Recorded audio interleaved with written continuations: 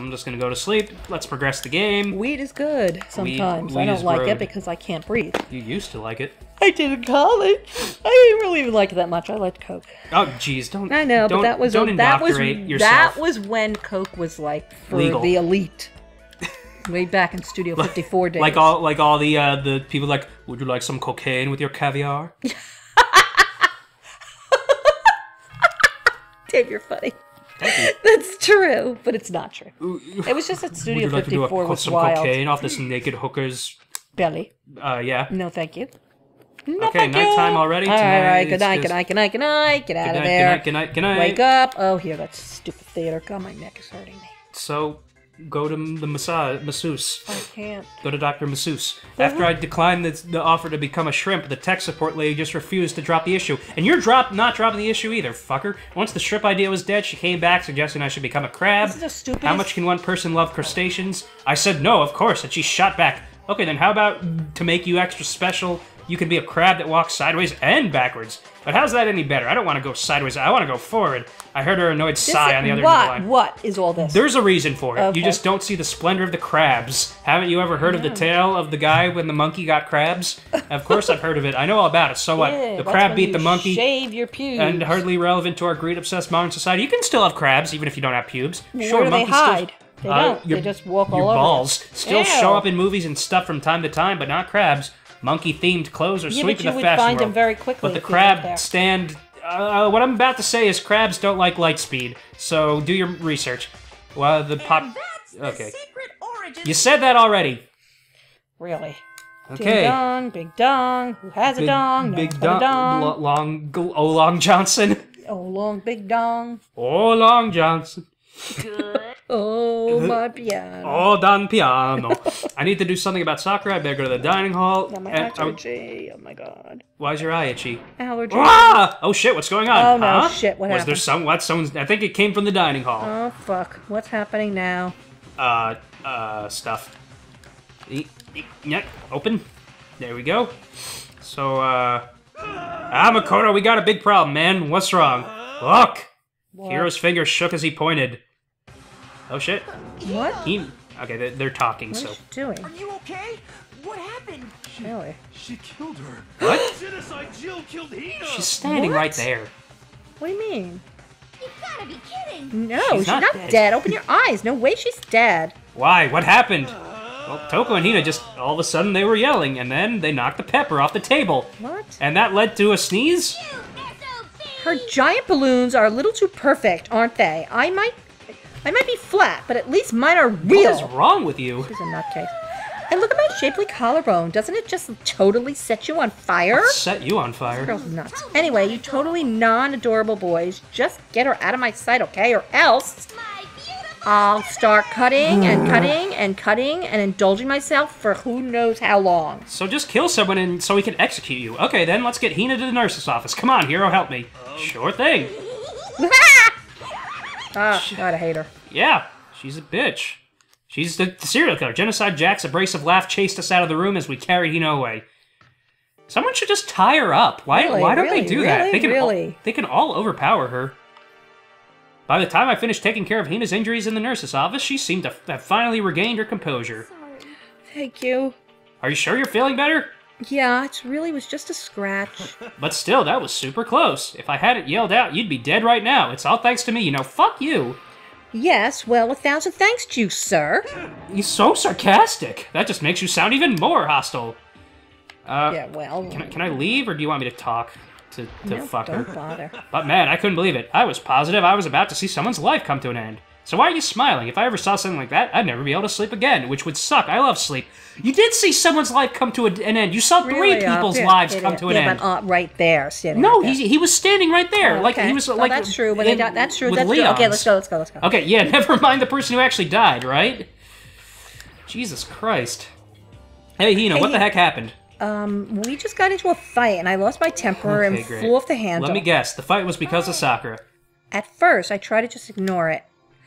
If you let jerk buttholes get to you all the time, you'll never have time left to live your life. I know that feeling. But she wouldn't let it go, so I just, without thinking about it, I felt like I wanted to punch her like a dozen times. A dozen punches isn't really without thinking. And when things got out of hand, Genocide Jack got let loose, right? It's my own fault, but I just couldn't take it anymore. Okay.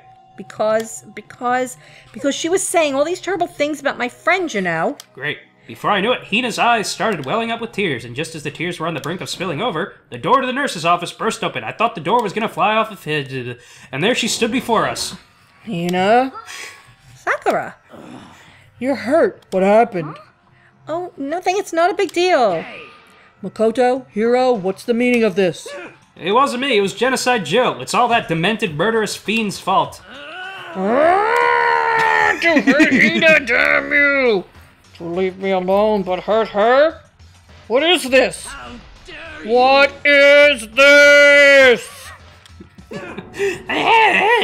God, she's in love with her. Yeah. I'm okay. Really, it's just a scratch.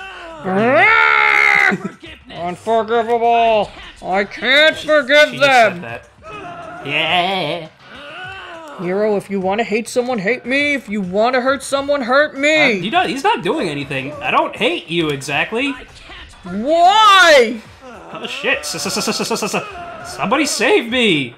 And he tripped over himself as he ran out of the nurse's office. But just a second later, what's going on? Oh hey, it's her.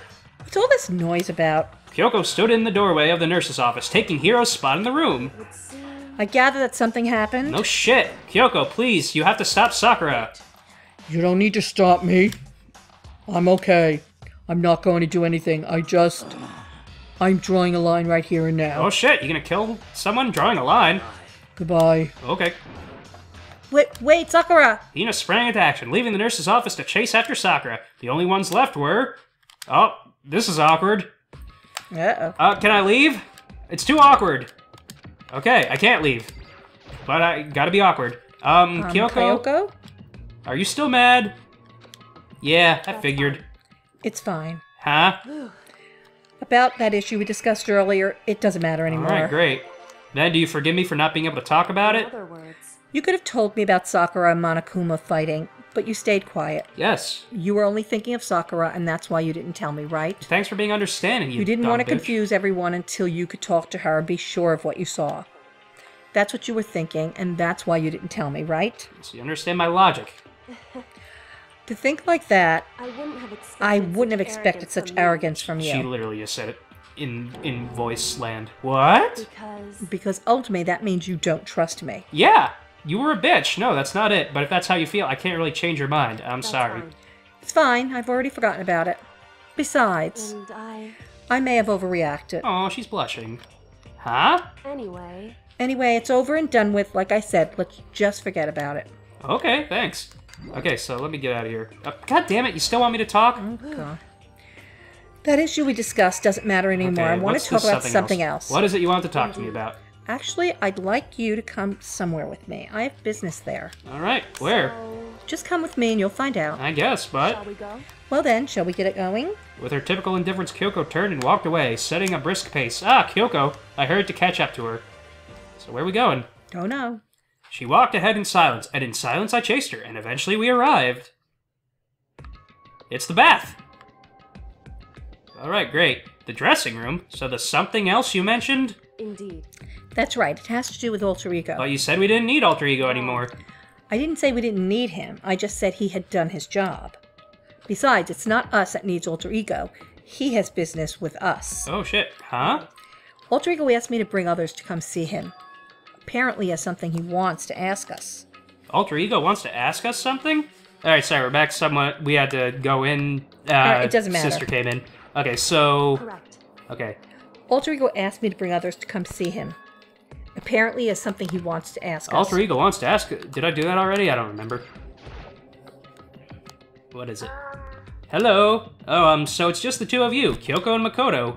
Kyoko's fingers glided across the keyboard. Is 2 not enough?